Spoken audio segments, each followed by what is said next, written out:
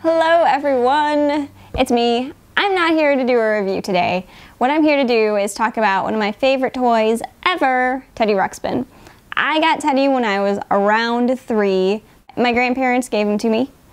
This was right around 1985, 1986. This is a second generation Teddy, and quite honestly, he's one of the coolest toys I own now and probably will ever own.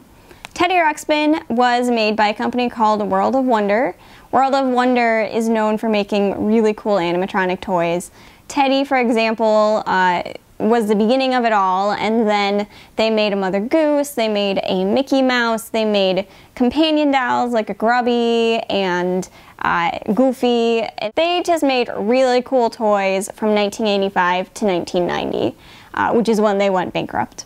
Sad, I know. Such a short life, but for, they made some awesome toys in their like 5 years of production. Teddy Ruxpin is a brown bear that talks. He has a cassette deck in the back of him. He uses just plain old Teddy Ruxpin cassette tapes. You put one in here, you turn him on, put his vest back on because he doesn't want to be naked while he's playing. And then along with the tape, his mouth and eyes will move, and it's really super cool. I don't know what tape I have in him right now, but we'll see.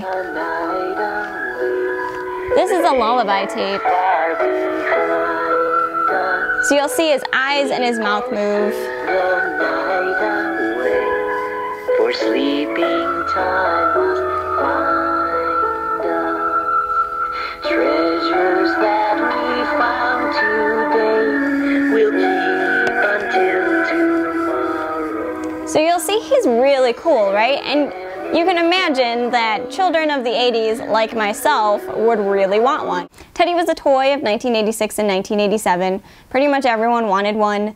The Teddy Ruxpin craze was so big that it was compared to the Cabbage Patch craze of 1983, which speaks volumes about his popularity, because Cabbage Patches were huge and Teddy was pretty much there or even higher than that. Teddy Ruxpin may have been an expensive toy, but I think a lot of people have really fond memories of, playing with their Teddy Ruxpin and, hearing Teddy Ruxpin tell them stories.